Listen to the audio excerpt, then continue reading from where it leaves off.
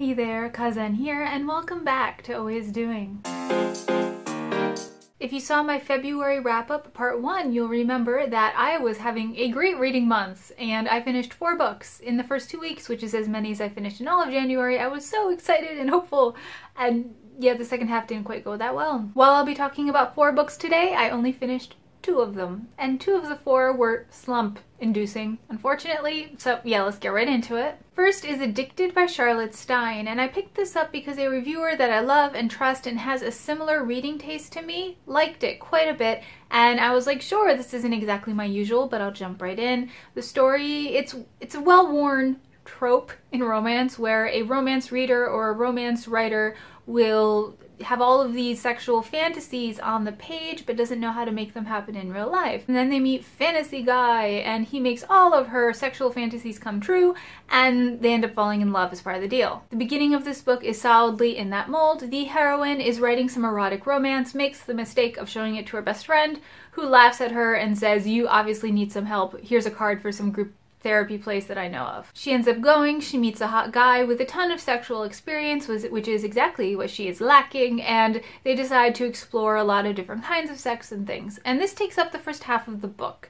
And I was really confused by about the midway point why this person I trust recommended this book, because it was only sex. There wasn't really much of an emotional connection, there wasn't much else going on, but right around the midway point, the emotions kick in and all of the sex that was front-loaded disappears, and these characters have to go through some real emotional work together in order to come to a place where they can join in a relationship. So it starts off with the sexual side and then turns to the emotions and all the inner workings, and they're working through some real problems here and some real things, some baggage that they're carrying from old relationships and other things, and that was super interesting.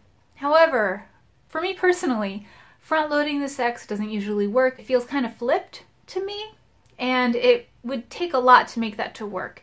So while I appreciate everything the author has done, and it's a real flip, if you read a lot of romance, you probably haven't read one like this, which is a bonus point for sure, but at the same time, it's not something that I particularly enjoy. So 3 stars. The next book I picked up was Long Shot by Kennedy Ryan. This was a buddy read with Shannon over at That's So Poe. Do check her out down below. We knew that this would be a heavy book going in, that abuse would be a major theme, but it wasn't quite what we expected. I don't want to get too hung up in the plot, but we're following 3 seniors at university.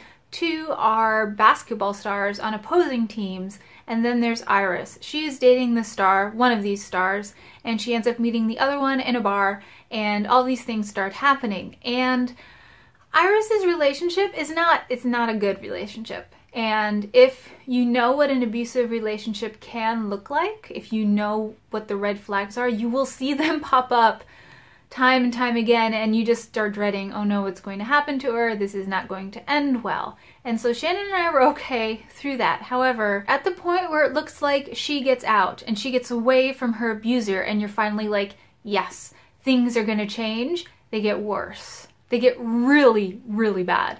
And this was the point where I gave up, because I have only so much emotion and so much heart to give people, and my first priority are my family and my friends and my patience. And there's only so much of my emotional bandwidth that I'm going to give to a fictional character. And I'm willing to put up with a lot, especially because this came highly recommended. I know a lot of people like it, and the writing is indeed good. It pulled me through. I couldn't put the book down until we got to this part, but I found my pulse